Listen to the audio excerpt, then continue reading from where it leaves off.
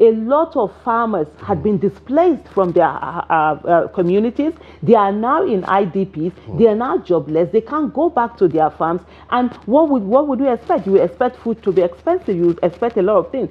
I think some years ago during Buhari, there was about 83 Zabarmari farmers, rice farmers that were beheaded in such gruesome manners and food. And there was really no reaction from government. And what did the terrorists do? Because they had come in and some of these farmers snitched on them to the authority, and they came in on revenge mission and killed those people. These are rice farmers. The rice they were planting before, who is now going to plant it? That's a deficit. That's a gap. Deficit. Yes, there's a gap right there. And then the Nigerian government did not even react. It did not go after these terrorists to say, oh, there was some sort of denials even earlier.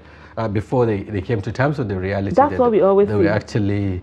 they always deny, and then they come, because when you bring out this thing, they call you the fake news purveyor. They say you hate government, you're always criticizing and stuff like that. But this denial will not get us anywhere. Propaganda and governance don't work hand in hand. Today we are all facing, the problems that are happening, and of course being compounded by the lack of good leadership that we are supposed to have. So these things have continued on. And one of the things for me is Nigerians have very expensive empathy.